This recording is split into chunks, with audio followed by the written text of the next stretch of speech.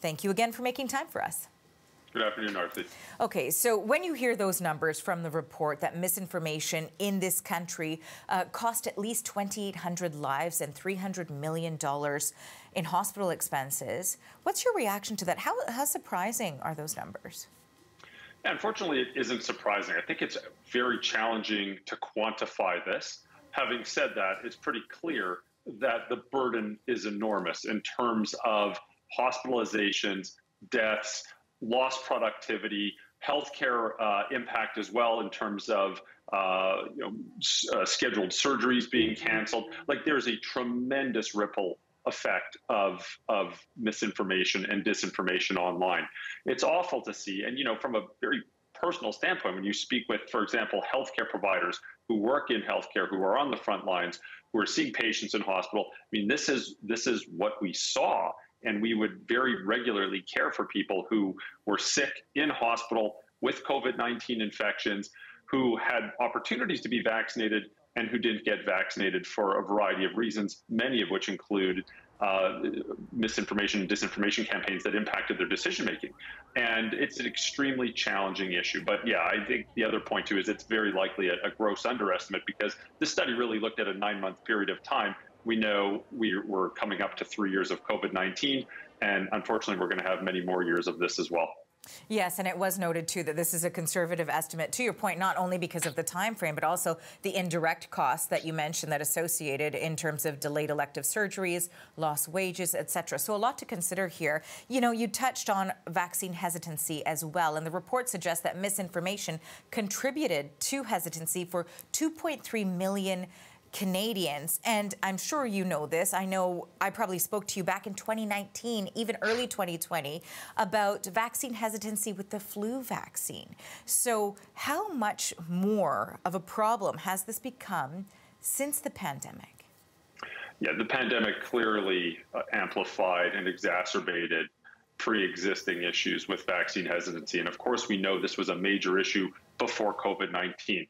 We had very poor community uptake of the influenza vaccine. We've had measles outbreaks in Canada that are, this is completely unacceptable. So we have the spread of vaccine preventable illnesses, and much of that is related, at least in Canada, because people are not getting vaccinated to infections that they should be. And a lot of what's driving those decisions are misinformation campaigns. Of course, there's other reasons as well, but we really have to be very focused on how people get information, ensuring that it's credible information, and enabling people to make smart decisions for themselves to ensure their health and well-being, but also, of course, to ensure population health and well-being.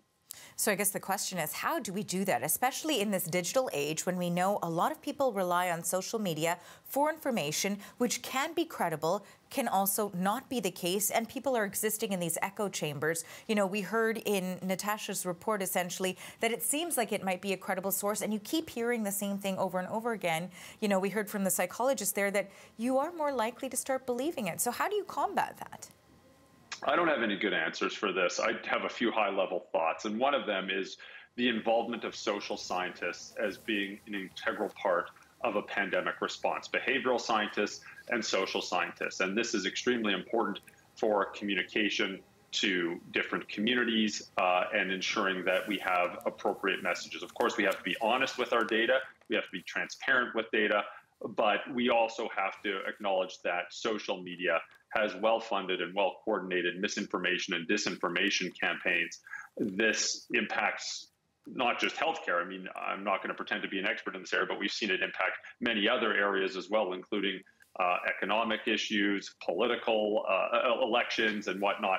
And this is a much bigger problem. We need a coordinated national response to this, and of course, a much more coordinated international response to this as well. Of course, we have to respect freedom of speech. We have to respect freedom of opinion and expression of those ideas, but you cannot have overt misinformation and disinformation run amok on social media, because here we have right in front of our eyes the direct impact of this: loss of lives, tremendous economic ramifications, and a huge ripple effect.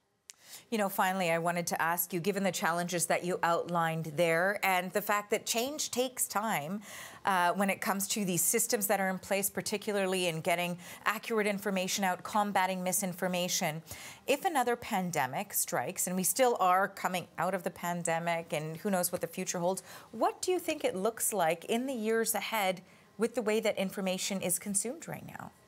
There will be another pandemic. It's just a matter of when that's going to be and what the infection will be. But there will be another pandemic. And I would say it's urgent to manage this issue promptly, not just to prepare us for the next pandemic, but to really prepare us for what we're dealing with right now. We're not prepared for the next pandemic. And even though COVID is still here, we're still going to have major issues. There's going to be a time where perhaps people need to go and get another booster vaccine. There's going to be a time where people should put on masks in indoor settings, like now. And with coordinated misinformation and disinformation campaigns, we're completely eroding public trust. That erodes public buy-in, and we see what we're seeing. It's really important to have an all-hands-on-deck approach, a team effort, and include social scientists and behavioral scientists as part of that team. And, you know, I get it. It's a fine balance between no one's policing social media.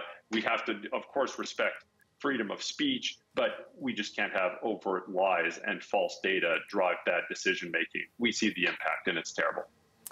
Always a great conversation with you. Thanks for your time today. That is Dr. Isaac Bogoch. He's an infectious diseases specialist.